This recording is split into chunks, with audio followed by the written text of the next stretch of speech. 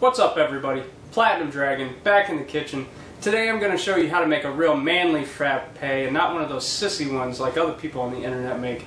Alright, so like every frappe, we're going to start with a generous amount of ice and a generous amount of chilled coffee. Here on my show, we're not going to use any girly ingredients like low-fat soy milk, almond milk, skim milk, any of that kind of stuff. I'm just going to use straight up tequila. Dump a little bit of tequila in there. And as far as flavor shots go, I'm not going to go with any that sissy stuff like hazelnut or blueberry or anything like that. I'm just going to go with Kahlua.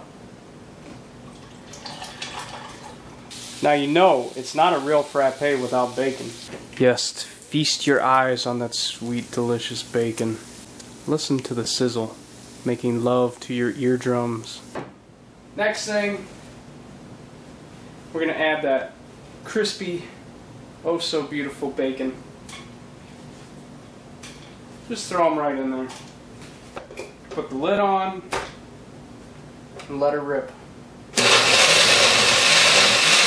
So there you have it. This is way better than your sissy frappes. This is a man's frappe. This is the Platinum Dragon Bacon Kahlua Tequila Frappe.